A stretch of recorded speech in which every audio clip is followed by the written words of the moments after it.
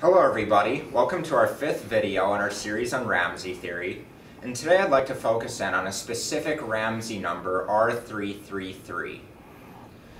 Now recall from the previous video that R333 is defined as the minimum number of vertices n required such that given any 3 coloring on Kn, we're going to be guaranteed a monochromatic triangle in one of those 3 colors. Okay, so we claim that R333 is equal to 17. Now for the purposes of this video, I'm going to just say that we know that this Ramsey number is greater than 16. And this result was proven in a paper entitled Combinatorial Relations and Chromatic Graphs. This was published back in the 1960s by Greenwood and Gleason.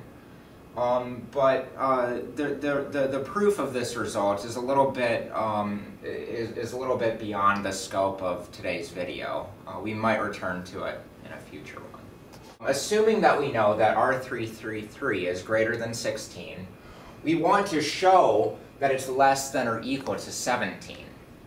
So let us consider the complete graph on 17 vertices, K17. And so, as usual, we will arrange our vertices cyclically. So we have 17 vertices. Now I want to focus in on a specific vertex. So just choose this one, call it V. And now, so there's going to, we're dealing with the complete graph on 17 vertices. So in particular, we know that there's 16 edges from V to the 16 other vertices. And what I want to do is I want to 3-color these edges. So this one might be blue, blue, blue. Now we might have some yellow, maybe a red. Okay, so something. We have an arbitrary 3-coloring on K17. Now note that the number of red edges plus the number of blue edges plus number of yellow edges, this is going to sum to 16. Now this is fairly obvious because we have 16 edges already, we're just 3-coloring them, so of course it's going to sum to 16. And now I claim that we're going to be guaranteed that at least 6 edges are going to be monochromatic in a single color. So what that means is we're going to be guaranteed to have, say, at least 6 red edges, or blue, or yellow. Now to prove this, just consider the case where we have at most 5 edges that are monochromatic in a single color. Well, if this is true, then at best we have 5 red plus 5 blue plus 5 yellow, and that does not sum to 16, so that's no good.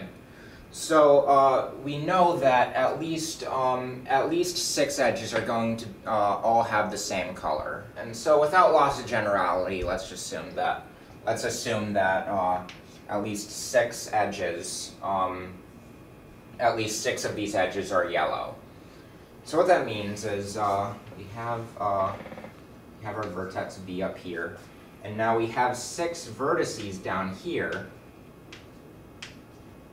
We have at least 6 vertices down here, and they're all connected to V via a yellow edge.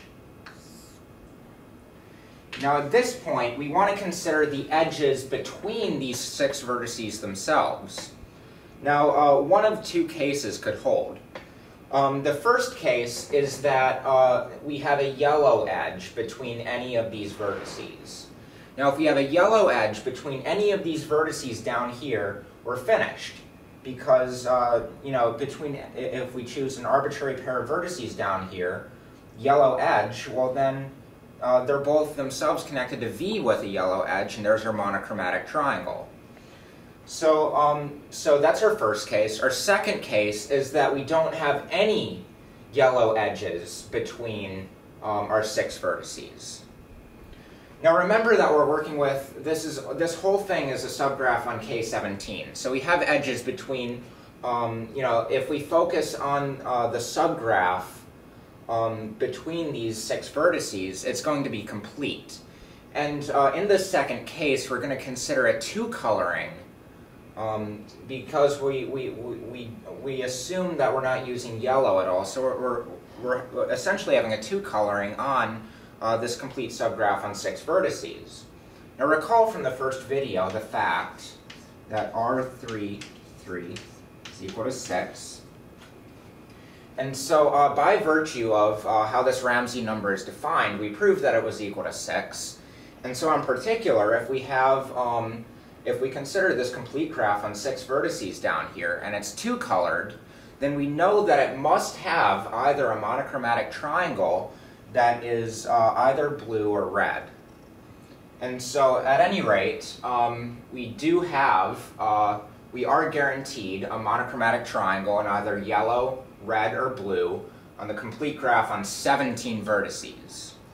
Now recall that we already knew that this particular Ramsey number was greater than 16. We just showed over here that it's less than or equal to 17.